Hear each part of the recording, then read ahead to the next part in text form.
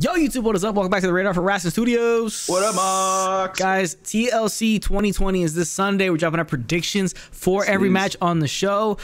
Should be an exciting pay-per-view, hopefully. Anyways, hopefully it delivers on majority of it. We got some interesting things going on. A big-time gimmick match, even though the whole thing is a gimmick match, but this is a really interesting one that we have going into it. So we have a lot to get into. We're going to have predictions on every single one of the matches right now advertised for the TLC 2020 card. But before we do, you know what time it is. You gotta smash that like button for this video and the other videos that drop, like our takeaway from SmackDown that just dropped before this one. Subscribe to the channel if you're watching, and subscribe to the channel notification bell so you can alert when new videos drop, like this one and the previous ones that have dropped.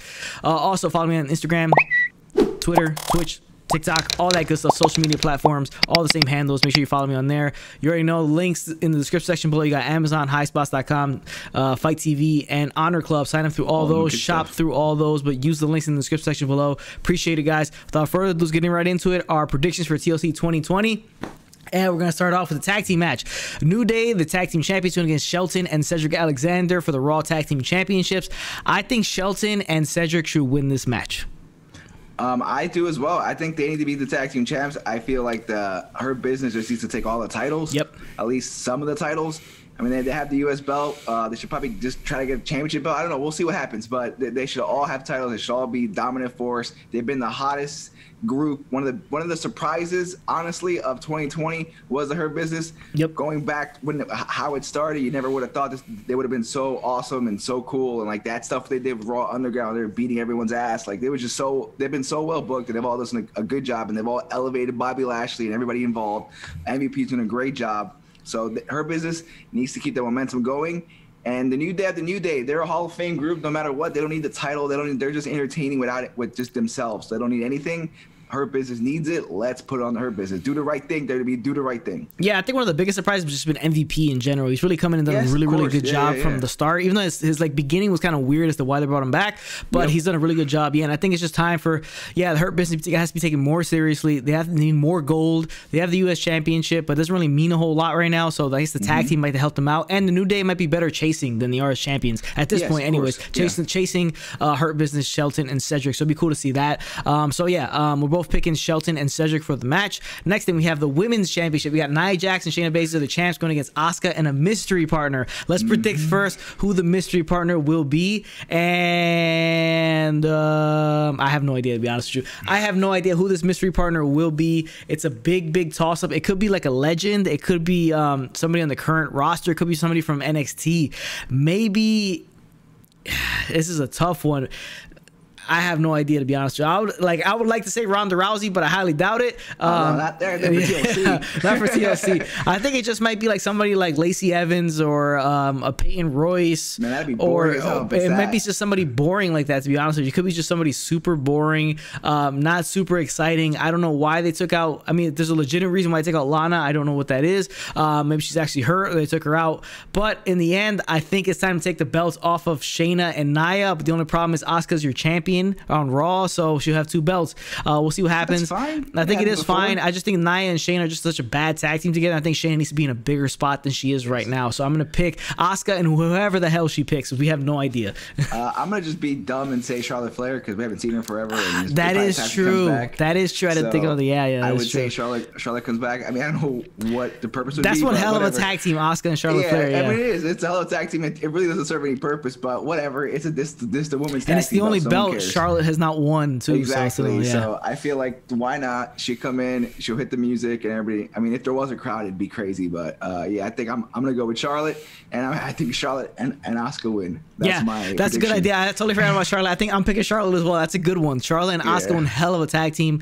And it's the only belt she hasn't won, and it's a formidable tag team too. So I think that's good stuff. And you can create the feud between Asuka and Charlotte, in between themselves as well. So that's a good one. All right. So the next match, Sasha Banks, the champion, going against Carmella for the SmackDown Women's Championship. I want Carmella to kind of win this, but I don't think she is. I think Sasha's going to hold on to it. I think they want to have her a longer reign for Sasha. They don't want to flip off the titles too much like they have previously with Sasha Banks. And Carmella just came back, so I don't think the feud's going to end here. I think they can continue it out to maybe Royal Rumble and finish it out there. But we'll see what happens. I just think, I think Carmella should win, but I think Sasha will hold on. I I feel like Sasha's going to win on some technicality, like some type of disqualification or something dumb's going to happen, and that way they can push this feud going forward maybe another month until the Rumble or something like that.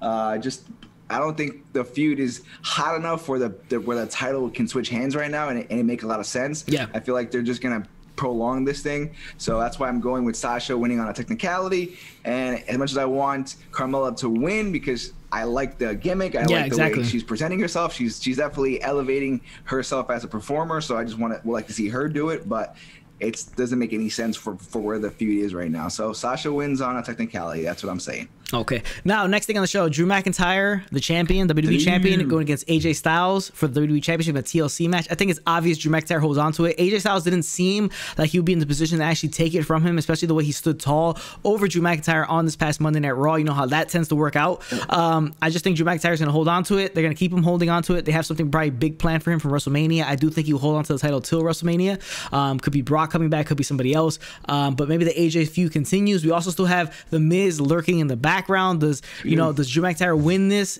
beat up, and then Miz cashes in, wins the title? We'll see what happens, but I think in the end, Drew McIntyre will win the match. Yeah, I think Drew wins the match. I think this is going to be a bust-ass match. I think it's going to, I'm not going to say it's got match of the year potential. No. It's definitely got the potential to be that because both guys are so good. And AJ with the bigger guy, I mean, that's like Shawn Michaels, versus a bigger dude. It's always like versus to someone the size of Taker was always so good. So I think they're that same mold. It could be a great match. I think Drew wins the match, obviously, but I think there's going to be help from on the outside from The Miz and his big old security guard. So, I think that could add to the match and maybe sway something in a different direction. But I think it's just going to be more of Drew just overcoming all these variables and all these issues and still coming out as champion and winning. And I think if The Miz tries to come out, I think AJ might stop him from doing it. Yeah, just because nah. If I don't get it, nobody gets it. Yeah, exactly. So yeah. I think that's the type of AJ heel work that will be done there. So we'll see what happens, but it's gonna be a good match. I mean, don't be surprised if this is a match of the year. Yeah, I wouldn't be surprised either. So let's get to the next match. Roman Reigns, the champion, the Universal Champion, go against Kevin Owens in the TLC match. We saw the way SmackDown ended. Make sure you check out our takeaway video from SmackDown that's dropped before here.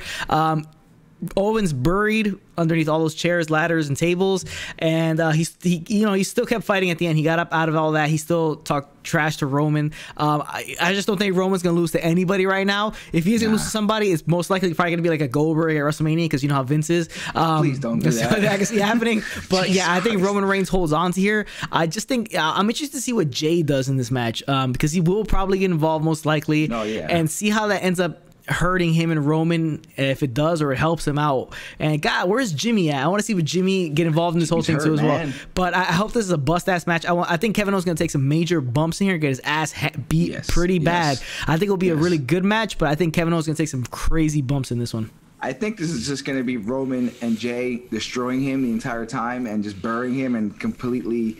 I mean, I think it's going to be one of those moments like a kind of a Austin versus Brett where he's bleeding and he passes out type of thing where they're going to try to make Kevin just keep coming and not go down and finally it's just too much to overcome and just like it's just done. Yeah. Like I just think they're going to bury him that way. Maybe he'll be off TV for a while and come back. So, like one of those things. I just have this feeling that it's going to be Jay and Roman, and maybe Jimmy comes out too, and they just start destroying him and doing kind of what we saw on SmackDown, just do it to a crazier level at TLC. That's where I see that going. So obviously Roman retains the title. I don't even think that they're just going to stop the match type of deal, or Kevin just going to just be like, I don't know. I think it's going to be a little closer in that. I don't think they're going to go that far with it because it is Kevin Owens. So we'll see but I still feel like that's just where they're. I don't know. We'll see. I could be wrong, but I just have this gut feeling it's going to be. I'm not saying Kevin's not going to fight back. Of course, he's going to get some stuff in, but I just think it's going to be just a complete destruction of Kevin Owens. All right. Well, we both agree that Roman Reigns will hold on. I think there's not much doubt in that Roman Reigns winning the match and holding on to the title. Next match, the final match in the show, which I think will most likely be either the Roman match or this one will be the main event because this was going to be kind of interesting. You got Randy Orton going against the Fiend Bray Wyatt in a Firefly Inferno match. Now, is this going to be a regular Inferno match? Is it going to be a cinematic match? I think they're going to go the cinematic route with it. Yeah, I think they're going to go the cinematic route with it. Which, if it is a cinematic route, you could have Randy Orton come out kind of winning this one, but I think the Fiend's going to win this matchup. Yeah, I think the Fiend is going to win because I don't think you can make the Fiend lose unless there's something wonky going on with a cinematic match. That's the only reason you can have Randy win. But in the the end, I just think the Fiend is going to win. But the more interesting thing is what this match is actually going to look like and how it's going to happen. That's the more interesting thing than the match itself. But I think the Fiend wins out on this one. Yeah, I'm gonna go with the Fiend as well. I think you're gonna have Bray, you're gonna have the Fiend, you're gonna have all this stuff and craziness. Sister Abigail's Alexa Bliss is gonna show up as well. We haven't seen her. They've kind of put her on the back burner the last few weeks. And I think she's gonna make her return and cause Randy to lose or whatever. And I think the Fiend needs this because it's his type of match. It's his psycho thing. He needs to win. And going back a few years when the other match, the House of Horrors match, whatever that was, where Randy goes on top with the fire burning thing, it's just like it's time to get the Fiend his comeuppance on that. So I just feel the Fiend wins this. Should be fun. The more important thing is we're gonna see some wild, crazy shit. So be weird for some weird stuff that we've seen already this year. So let's go. Let's see what this thing's all about. Yeah, I've been waiting for a cinematic match for a while. They haven't done one, for a decent amount of time since Bray and Braun.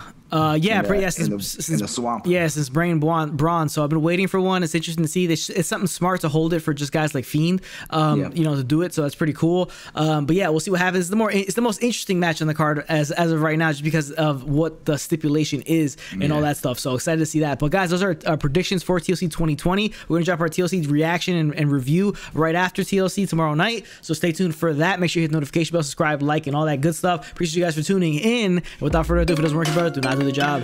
Later, Marks.